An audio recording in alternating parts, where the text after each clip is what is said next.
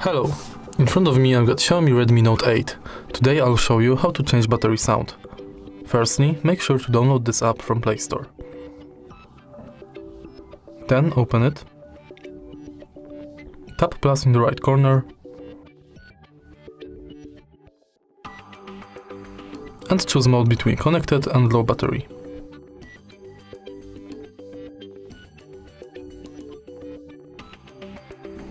Now select sound source between audio file and text to speech.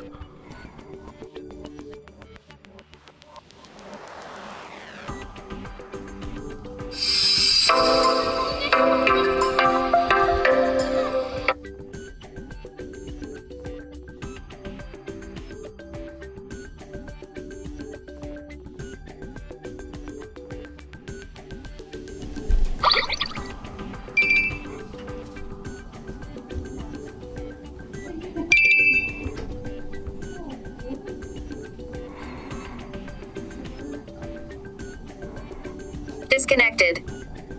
Now name your function and give it description. If it's done, tap this button to save. Now you've got your new battery sound. If you find this video helpful, please leave like, comment and subscribe.